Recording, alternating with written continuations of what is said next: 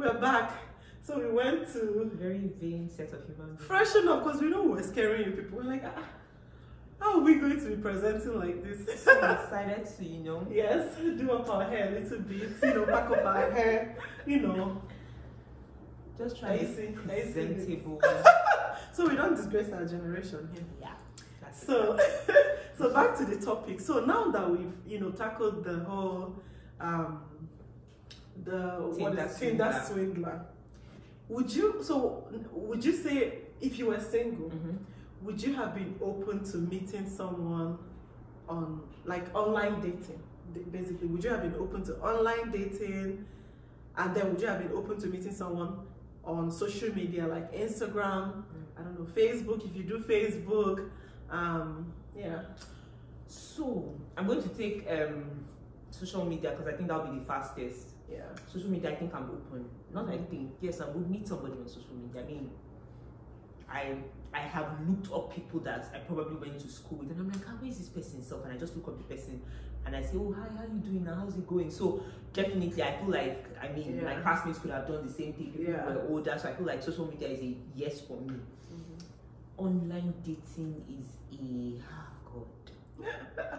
so I feel like I may be very judgmental and very I don't think I'm the most open-minded person. So I mean, this is coming from my mind, and my mind is not as open as I would like it to be.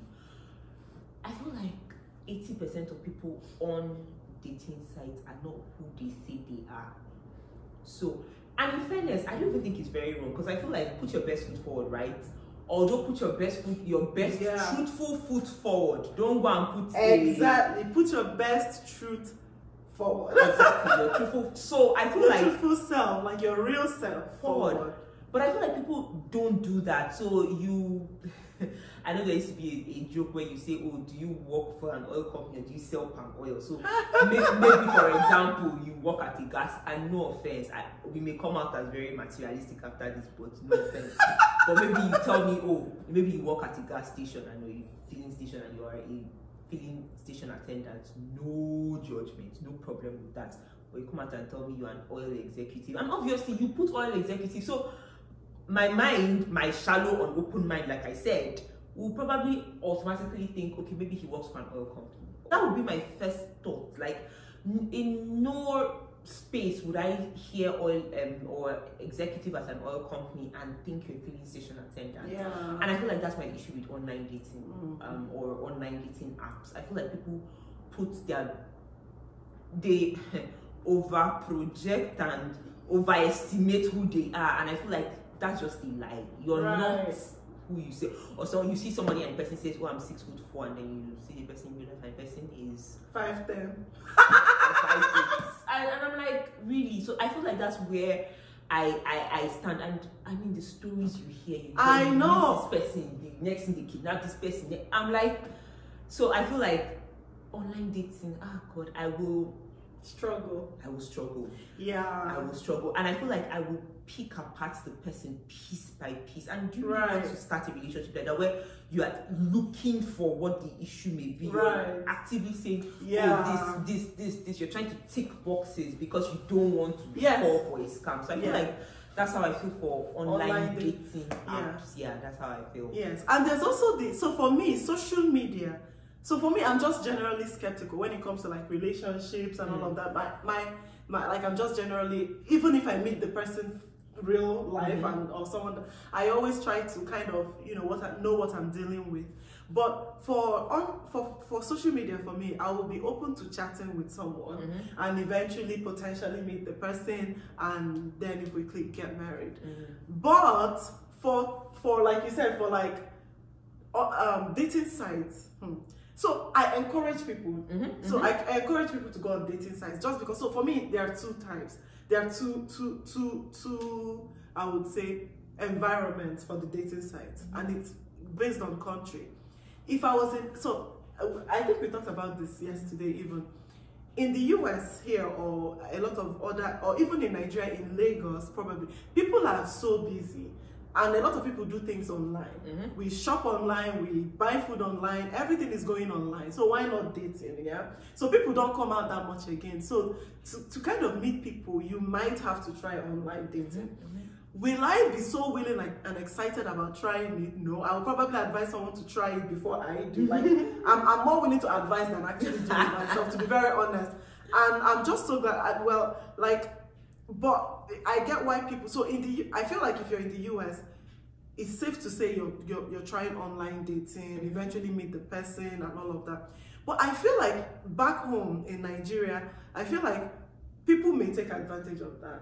There are not, like we were saying, like I think you would hardly find any serious-minded guy looking for a wife and is online. It's just the most uncommon. Nobody's thinking about, like, if you want a wife, there's so many ways you can find a wife back home. Like in Nigeria, you can go to weddings, you can go to parties, people hook you up and all of that. So when people are online, they might just be looking for hookups, and they take advantage. So they also, I've heard someone actually say this, like a guy actually verbally in this time say that he feels like women who are online are desperate, and they prey on that.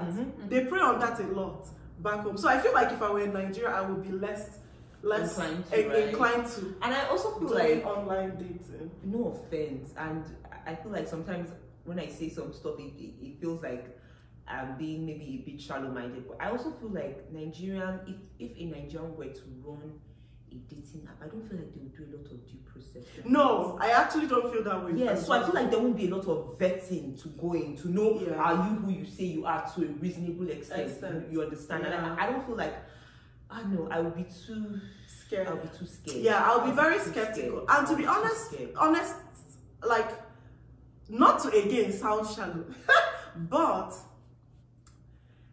the type of guy I'm looking for may not be online looking. You know, I think we're talking about this yesterday, and I was saying that I have I'll bet shallow theory, but I have a theory that if you're at a certain, as a man, and I say this as a man because traditionally and in the society the men are the ones who go after, so they're essentially quote unquote the predators. They're the ones that go out to. And so a woman might find it harder at a certain age to meet men because she can't. She can't 21st century women, you can actually make the move. More women are more inclined to want to be pursued. Yes. So I feel like I have a theory. If you're a man, you're above a certain age, you're well to do. You live in Lagos. You live abroad. Okay, no, maybe not abroad. Not abroad. You live in Lagos. You have a good job. You're easy on the eyes. You're not bad to look at, and you don't have a steady relationship. You're suspicious. You're not even just living a steady relationship. I tend to be suspicious. I tend to be like, what is wrong? What are you hiding? And I feel like it may not actually be. It may not actually be. We may be wrong. I think actually be looking for love. Because people find single people every day, but they are not online. Is my point. Well, they are not online. These guys are not online. I feel like if I go online and meet a guy that lives in Lagos, he tells me he lives in Lagos, in, I don't know, Surulere or Ajah or even anywhere in Lagos, and then I ask you what you do, and I get a sense that you have a good job, and you're 35 and you're single. I'll go to your village. Okay, hopefully you don't look. You look okay. You don't have like I will go to your village because you're lying. You're lying. Why are you single? Why are you single? Are you single? Who did you like? I feel like there's always something, but this is me just being, you know. So in fairness, he might have just come out of a relationship, and that's fine. However, I don't buy you're successful, you're rich, you're fine, you have a good job, you're a good person, you live in Lagos, you are above a certain age, and you have not dated anybody in the past 3 years. Maybe you're too busy. Maybe they are workaholics. Maybe. Or maybe they are socially awkward. Maybe.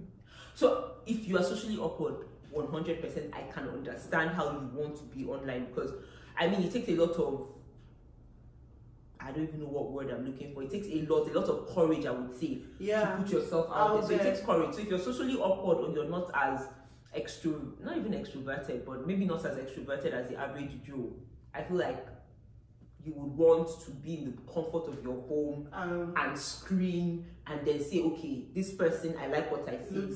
I mean, you don't want to meet one weary girl that are you mad and throw something on you and say get out and then you walk away. It's so embarrassing. I know. I mean, men do a lot to see random babes. Listen, I said like, that's why sometimes. So I can't be a guy, like to be pursuing some. I cannot be. I can't take that level of rejection. I can't. The level of rejection is insane. I don't think I can. My confidence cannot take it. My self-esteem. I don't think I can. My self-esteem. They are very. Anyway, I feel like maybe they've had a lot of training. Yeah, I think that is part of, for them, it's part of being a guy. Like I have, one of Alex's friends that's like, I gonna a junior guy, I gonna a woman, man. They're like, it's a rite of passage. It's a rite of passage. You have to. You will be rejected. Multiple times, but my self-esteem time and time again, I can't. Time and time again, like oh my god, I can't. So kudos to men, right? I'm proud of you all. I'm proud of you. Keep it up, because some of us would have been sick. If not for those that coverage. No. So I always, like I said, I always encourage people, especially these days, especially now in this world that we live in now, to try online dating. But I think we should be guided. And as women, this one is for the girls, like, do not meet somebody today after 1 week you're already like thinking too far, falling so in love. Men are very clear with these things, like, and they're very they take their time to process these things. But the girl will go all heart in first, like. And you end up getting burnt. And you not say he broke your heart. He did not break you broke your heart. Yeah, and it's like, when you see a large body of possibly cold water, most people tend to put a toe first and check the waters. Feel the waters. Feel the waters. I don't know why we just want to dive in and he's this, is that, and then you're already planning a shrebi. Like you're in your mind there, he has already checked. But the guy may just be looking at you and just be like trying to put two and two together. Am I really feeling this? Am I not? That kind of thing. And you need to do that for yourself, for goodness sake.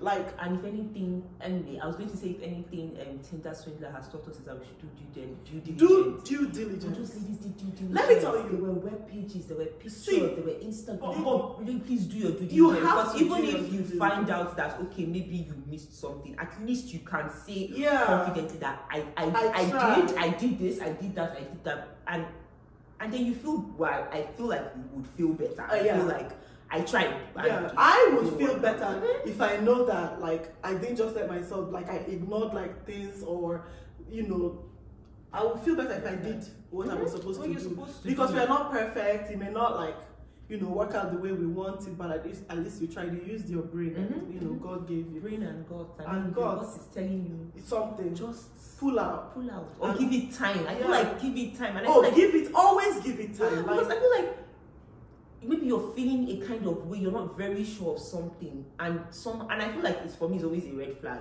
Maybe I tell, for example, Tinder Swindler, and then he asked me, I need you to give me, anyway, in that scenario he was supposedly in trouble and he needed the money. For example, you asked me for $20,000 and I'm like, let me think about it, and then you're like, don't think about it, I need it now. For me, it's an instant red flag. It's my money, or it's my body, or maybe you say you don't want to have sex plan and they try to pressurize. It's your money, it's your body, it's your time, it's you. You will be the one to go back and lick that wound. So give it time. And I feel like it's a red flag if they tell you no, let's do it now. Be like, why? What's the rush? Why can't we wait?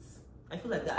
And also, when people give you conditions in relationships, like, you say we're in love, you have to give me this money, or you say we're in love, you have to do ABC.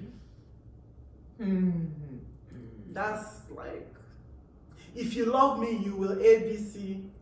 I have a friend who has a shirt that says too able to play with money. How would you approach if you were to go on Tinder, for instance? How would you approach it? What would be your approach in terms of due diligence, in terms of making sure that you don't get like swindled, or even just not? So this it's not just about the swindling of money and all of that. It's about waste of time. It's about meeting somebody who had no intentions of having a serious relationship in the first place. Swindling of time, money, love, attention, your body. So it may not be foolproof, but I feel like, so for me, if I were to be on Tinder and I meet somebody, so for me the first thing I always start with is school. I always check. If I can go as far back as secondary school, I would. If not, I need to know university. What school did you go to? What class were you in? and I want to be able to do some sort of investigation based off of that. Because the likelihood that you read chemical engineering and came out with a first class and you are okay, the likelihood, let me not use engineering and first class because it's also very possible, but the likelihood that you read medicine and you maybe not in America or anywhere and you're not able to practice medicine, the likelihood that you read it well, you passed your exams and you came out of school and you have a level head, the likelihood that happened in your schooling and you came out and you don't have a job is slim, right? So I feel like first basis was your school history, because if you sort of did well in school, there are better chances of you being who you say you are. It may not be foolproof, but it's my theory. That's one. And secondly, where do you work? Of course. Let's check where you work. Let me just close because I have a reflection. So secondly, it'll be where do you work? I need to be able to maybe meet your colleagues, maybe ask people. You know, they always say you're 8 people away from knowing the president. You're 8 people away from knowing somebody who knows that person, either from school or from work. So I would also check work. Let me see if I can be 8 people away from knowing somebody that knows you in the office. That's that. And then lastly, I feel like conversation. I cannot for the life of me have a full-blown Tinder relationship without actually never speaking to, because I know people do it, they just is, you know, when you're chat world, so people are chatting, texting, but they never actually have a phone conversation. And to be fair, I will meet you, I will meet you in a public place, but I will meet you because there's something about instinct and gut feeling, right? If you meet somebody, if you are in touch with your senses and you don't allow emotions to rule you, you will be able to have a sense of how is this person? And in public, maybe somebody steps on him by mistake. How does he react when the waiter is rude? How does he react? You understand? So I feel like that's how I would address it. I need to see you. I need to speak to you. I need to know where you schooled, and I need to know where you work. And then family can now come board. I mean, from these 4 things, then it's now easier to say, okay, oh, he works here. Oh, he has 3 sisters. So one of the sisters even is here. And then from there, you're now make the connections and exactly. So that's how I feel. Yeah. So you cannot date Tinder. You can't do Tinder with somebody that doesn't live in the same country with you. Gosh. First things first, am I a long distance relationship person? I can't do it if I have to, but at the start, it'll be hard. Yeah. At the start, it'll be hard. So what can I validate really? Except no, you cannot validate anything. And maybe you move. But aside from what am I validating? You cannot validate anything. You can be scammed. Yes, exactly. You can be scammed in that situation. I agree 100%. I have to meet you. For starters, it's a meeting something. Let me feel your energy. Exactly. I need to feel the energy around you. I need to be able to have a conversation, look you in the eye, and have a conversation with you. I need to see how you think, your thought process. Then, who are your friends? I would like to know, like 1 or 2 people. Oh, So for me, if I'm to go online dating with anybody, it's somebody that I can potentially meet, like within the first week of doing that online dating, and then establish a relationship if I feel right. And so there's no option for doing Tinder with somebody abroad. Is non-existent. Like there's nothing. No. And come to think of it, I wonder how people actually do it. I feel like maybe we're too similar. I feel like we should have a third party. I know somebody completely different. Let us know on the comment section what will make you date someone online who you've never met. Never met for a long period of maybe like 5 months or 6 months. Yeah. I'm what will make you I'm do interested. That? Honestly. I'm interested because I can't. I don't how am I validating anything you're saying? And I mean, I feel like everybody who is within the dating or marrying age just can watch that Tinder Swindler. Because you can Google the person. Guys, if you haven't seen it, what the person wants you to see. If you haven't seen Wikipedia page. If you haven't seen the Twitter Swindler, right? Tinder Swindler. I keep saying Twitter. After watching this thing, please go and check it out, because it's very, for me, I felt like it was so mind blowing. Like I was just like, no. I kept saying no. He even flew them to his destination. on a private jet. On a private jet. Man. I mean, the lady in Tinder Swindler was saying that, oh, you know, you'd obviously Google the person, but the internet is so editable that the very editable. She put in a picture of him and that diamond person. He was in their middle. In their middle.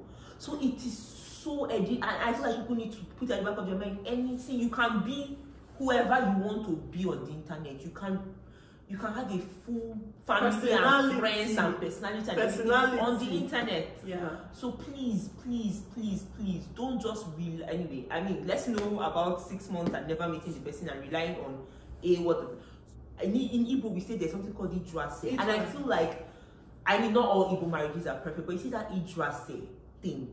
I feel like Ijuase essentially means ask around, investigate, exactly. It's very important. Who is your family? Yeah. Who is your father? Who is your grandfather? Are they mad in your house? So it's very, very important, because I mean, nature versus nurture.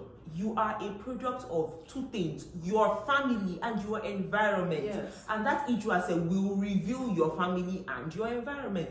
Obviously, it's not 100% foolproof, but please, it's a lot better than the things that are good. Because if there was Idris and Tinder Swindler, they would have known that they're looking for him in Israel. It's true. Because nobody asked Julia, they did not ask the questions to Israel. They stopped the questions to London. Because Idris is so important. Like, it reveals, I mean, it also has its negative effect. Because, I mean, in this Idris said, there might be things that are trivial, quote unquote, trivial, and maybe should have been done away with culture and abolished and all that. There are things like that, but it's very important. I agree. It's very important, because I see marriages where the man has married the woman, then it's when they are married they now realize, oh, he was married before. And I ask, you people did not ask. You don't know anybody in his family. I mean, did everybody in his family lie? You don't know any cousins. I mean, all the cousins lied. Friends, neighbors. I wish I. No, it's insane. What would be your ideal way of meeting your husband? I mean, you're already married. We know how you met your husband. I know how you met. But what would be, like, if you were to write a book on the best way to meet my husband, my spouse? What would be your best 2-3 ways? But you know, I feel like I'm not going to answer this question practically, because I think I'm going to just use some fairy tale thing of, oh, you know, by all means, tell us. Okay. We like fairy tales. So maybe I'm in the office and I'm working, and they say, oh, come and meet this client, and then you walk in and then you see one tall, hunk, beautiful man. You know, my cousin met her husband that way. They kept him, so it wasn't come and meet a client. Yeah. So she was auditing their account in Mobile, and she comes in looking hot, because like shout out to you, okay? She's hot. Anyways, and the guy was there, and the guy comes in and like, who is this person? And that's how they got married. They started dating. So I mean, so it's not exactly, it's not far-fetched. It's not far-fetched, right? So I feel like that's number one.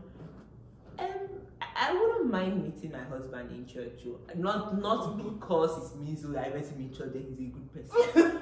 No, not that. But I wouldn't mind. I actually wouldn't mind meeting my husband in church. I feel like maybe you are in church, you just finish, you know, praising and everything, and you're walking out, and then somebody says, oh, hi, I was watching you in church, and you just went, oh my God. Are you a church girl? You're not, are you really? Like I said, I feel like I'm not going to be practical in this my meeting thing, because I feel like I'm just grasping it. But people meet people in church. All the time. Yeah, and I think I'm a sucker for Christian guys. No. But I feel like I'm a sucker for relationships that started in school. Oh, it's beautiful.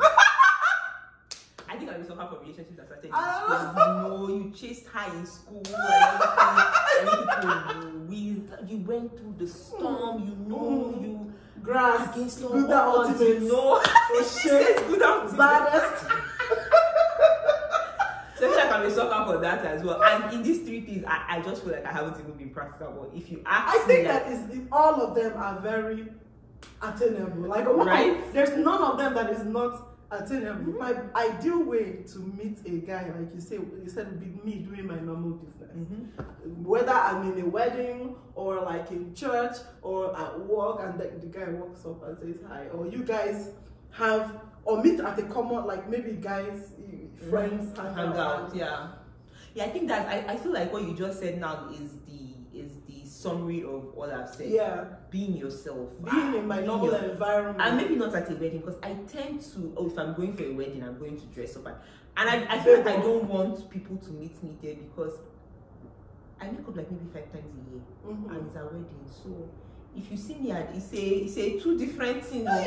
So you see me at the wedding, you will now see me on the road and say, is it the same is person? it the same person? One of my neighbors, so I mean, it was my daughter's photo shoot, so we're going to go and take pictures, and I was bringing out stuff from the car, and she looked at me, and she looked at me again.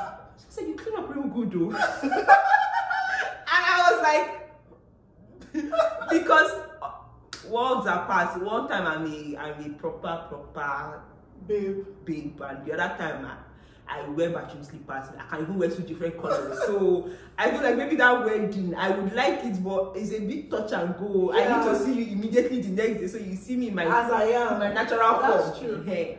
That's true. I would probably want the guy to see me like talking, because I'm talkative. Like I talk. I like to talk. I like to argue.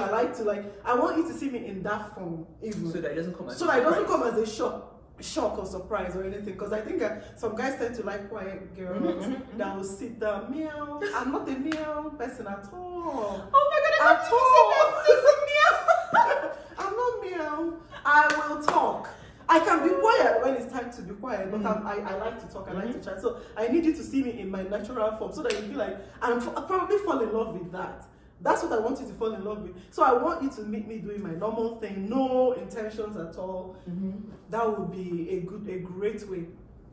Another way would be in school. Like that's actually part of doing your normal thing and then meeting the person. Another way in school.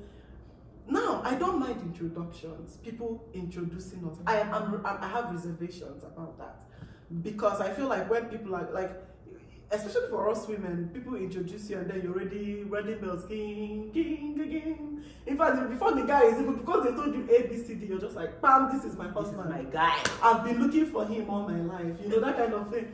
So I don't want that. I want to, and I feel like it can be a bit performative sometimes. Exactly. It can be a bit performative. You'll be nervous, you're trying to impress, you're not like the guy.